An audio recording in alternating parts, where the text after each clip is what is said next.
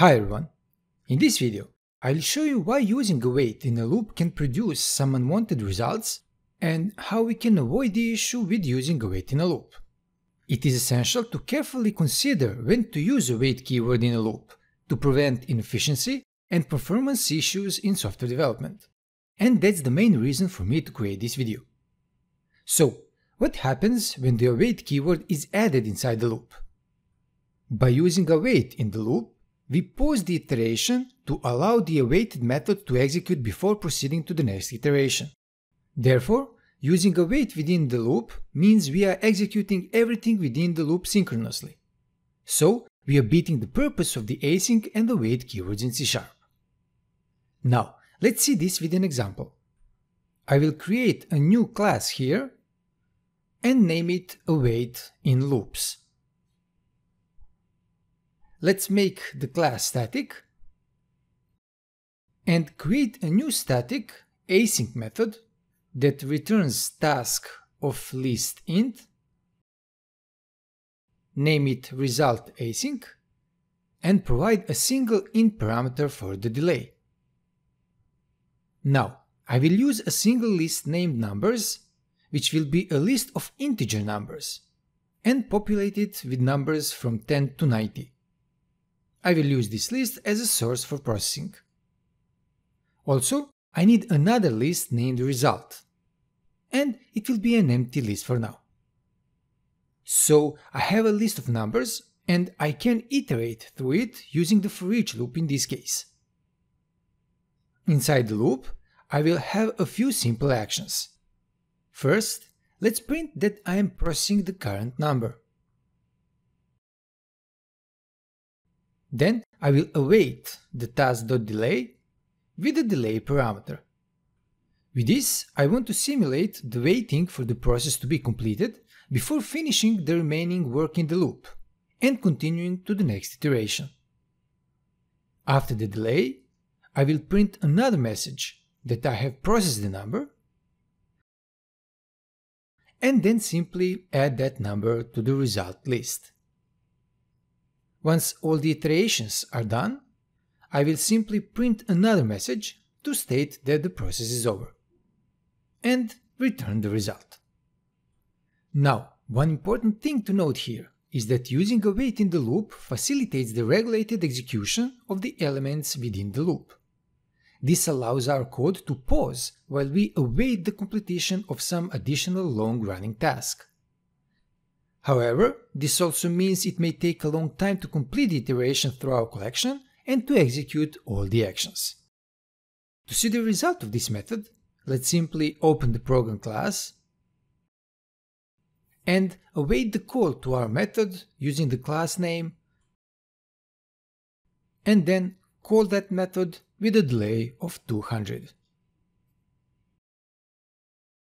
Now, let's run the app and check the console output. You can see that the program processed the numbers precisely in the order we provided them in the list. There was no out-of-order execution that occurred in the processing. So basically, we started processing the number and we didn't move to another iteration until the process was over. Once it was over, we printed the result and moved to another iteration. Now, I would like to let you know about our Ultimate ASP.NET Core Web API book, which you can find linked in the description below. Feel free to check out the book if you want to master all the best practices to create powerful, production-ready web APIs. And also, check out Blazor course to create the client C# apps without using JavaScript. Again, the links are in the description below. Now, let's continue. Since we know that using await in our loop makes it synchronous, we can explore how to make our loop asynchronous. To do that, I will include the task_when_all method in the equation. In simple terms, task_when_all allows us to await multiple methods simultaneously and return a completed task when they are all completed. This is exactly what I wanted to do in this method, to finish all the processing actions and then print the finished message. But I don't want the processing to be synchronous for each iteration. Thus, using task_when_all is the perfect thing to do. To show this example, let's create a new class and name it task when all in loops. Again, I will make the class static and then create a new private static async method that returns task. Name it process number async and provide three parameters: the number, the delay, and the list result. Inside this method, I can have the same logic I had in the previous one. So let's navigate to the previous class and copy the code inside the loop, and then simply paste it here. Now I can create the main static async method that will return task of list int as the previous one and will have the same name result async with the same parameter. Again, let's create a new list of numbers populated with the numbers from 10 to 90. I also need another empty list as a result. Now the important part. First, I will create a new variable named tasks, and I will use it to store all the processing tasks inside it. With that done, let's create a new for each loop and loop through each number from the numbers list. And inside the loop, I will use the tasks list to add the result from my private method with all three arguments provided. Here we are not adding the await keyword to the for each loop. We simply iterate over each number and execute the process number async method that returns a new task and populates the tasks list. Now, once I populate the list of tasks, I will pass it to the task when null method. So, as you can see outside the for each loop, I simply await the task when all to complete before returning the result.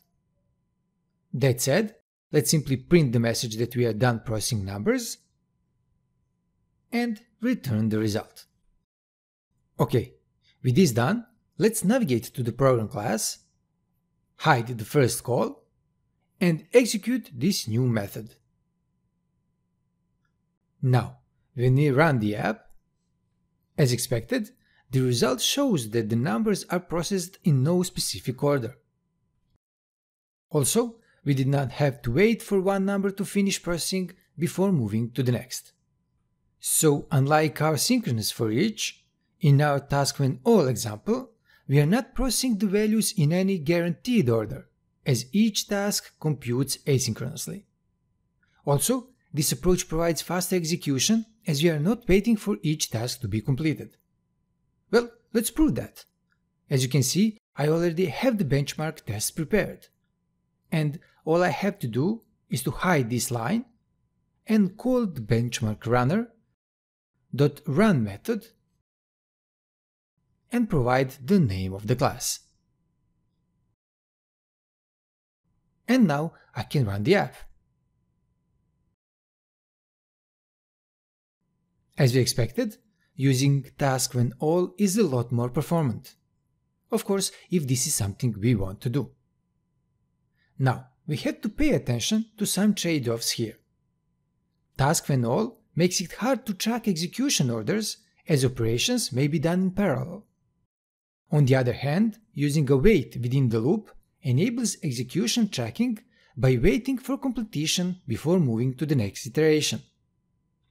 Furthermore, managing exceptions becomes more challenging when thrown within task when all, because if any of the awaited tasks throws an exception, it will propagate to the awaiting thread. On the other hand, when we await each task within the loop, we have a better view of the exceptional condition. The trade-off, however, may result in decreased performance due to enforcing linear processing for each step in our loop. Lastly, task when all is useful when multiple tasks operate independently for each other. This means the execution of a task is not dependent on the result of the previous task. Of course, as usual, the choice between the two approaches depends on the specific goals we aim to achieve. Excellent. With all said and done, I will finish the video now. Thank you for watching, and I'll see you again in another one. Until then, all the best.